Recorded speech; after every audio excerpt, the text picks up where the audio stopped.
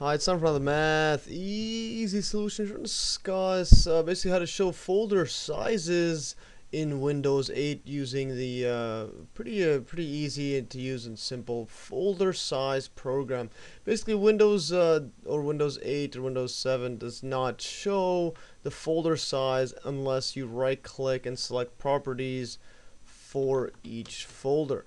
Basically, I needed a quicker way to check folder sizes, basically to efficiently manage the storage capacity of your PC or mine. Because earlier my D drive was actually getting too big, so I was wanting to find out which folders had or which files was taking up so much space. But basically, basically I couldn't do it in an efficient way using the default Windows. For example, if I were to go open this right here, go back to this here. This is just some random videos files I have for my math easy solution. So basically, if I want to know what the sizes are here, so this size over here doesn't show it. It's only for individual files. So if I wanted to say how big this one is, I would have to right click and press properties and go, there's the size 140 kilobytes, which is not much. But I want to find a way to find, let's say, all of these and compare which one's the most instead of going right click of each, which is just a hassle.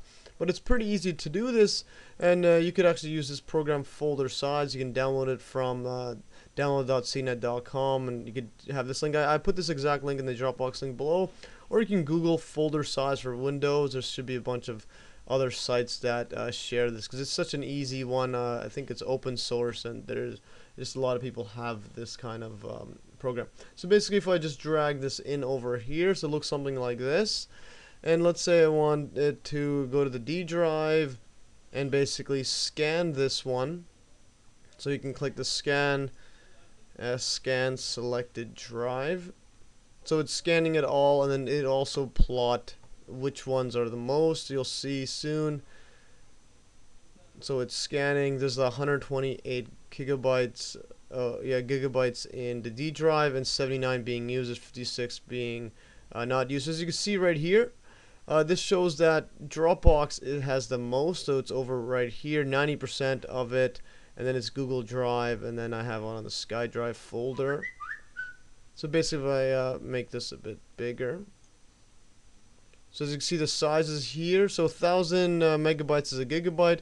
So there's 64 gigabytes in my Dropbox. So I click this, and it shows where all of these folders are. Actually, it was more. I think it was at 90 gigs until I basically stopped syncing some of the stuff from the Math Easy, because from the websites. If I go to Math Easy Solutions, I had most of it from the videos, which I also saved, but I have it just backed up on Dropbox right now. And it shows you, as you can see, there's a percent of it, and there's a size. This is just under a gig. This is 0.78 gigs. It's about 48% of this this external, basically this website's folder. So I scroll back here. So you could basically use it, and it's pretty amazing. You could also change this to over here. Click make it a bar graph, and it shows which have the most. So basically, others has like 16%. And once again, school shared. This is just some of my random engineering school stuff. So we go in here, masters unshared. Most of it's in here. UBC takes up the most. And then basically my fourth year term 2 had the most at 4.8 gigabytes, or 34% of the UBC folder. So as you can see, this is pretty amazing, and you could quickly see where it is, and you might have a bunch of videos or photos taking a lot of space, and you can easily find out which ones. You got to delete them or move them, or in this case unsync, basically unsync the video files that are taking too much space on my Dropbox, and I don't want it on this computer.